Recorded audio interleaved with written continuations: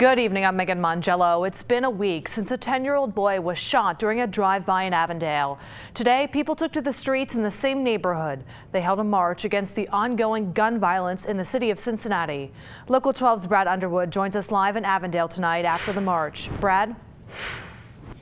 Well, hi, Megan. Yes, the march ended here at this park off of Forest Avenue, the park just across the street from that home where the little boy was shot as he was outside playing with his sister. Tonight, community faith leaders as well as parents marched through Avondale urging the violence to cease, but also looking for people to step up when it comes to witnessing crimes here in Cincinnati and reporting what they are seeing. Now, the mothers who've lost children to gun violence helped put this march together. From Reading and Forest, down Rockdale and over to the park, the group chanted and prayed through this neighborhood.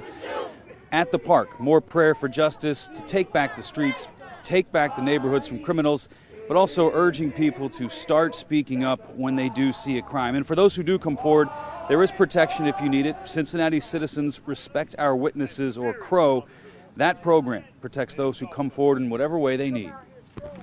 When people come forward, and they're just kind of left in that process until court happens, then, they can be intimidated, retaliation can happen, all that kind of thing. So we make sure that our services are wrapped around them so that we stand with these people before, during, and after a trial.